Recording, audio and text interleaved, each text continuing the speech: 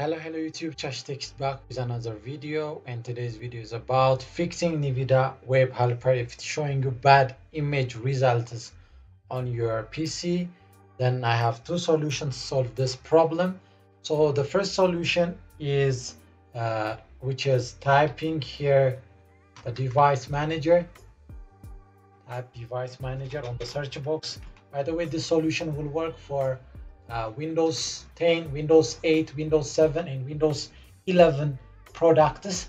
So after you open the device manager by typing on the search box of your computer, then find for display adapter. Find the display adapter and drop down, then right click on the driver that you have on the display adapter, then select update driver.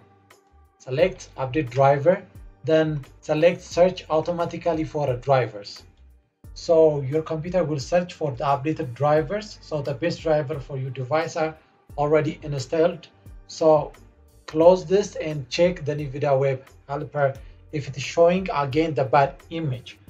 If the bad image result is still there, then the second solution is click the search icon and type settings,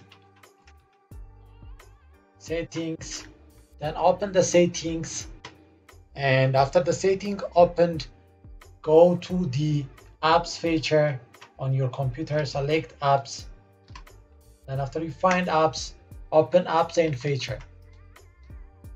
So the app and feature will be open, then search for Microsoft Visual C++, which is the recent Microsoft Visual C++ that you have on your app. So here I have Microsoft Visual C++ 2015 up to 2019.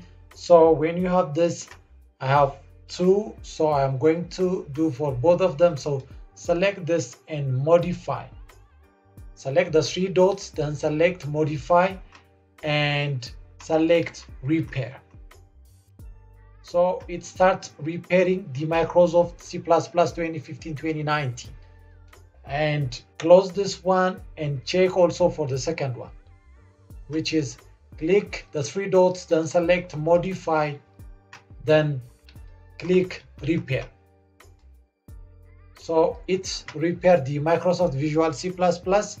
And so after you do all the steps, please restart your computer and check the NVIDIA Web Helper. And this is all about for today's video. And if you are new here, please subscribe Chachtek and like and give me comments on the comment section for today. Chachtek out.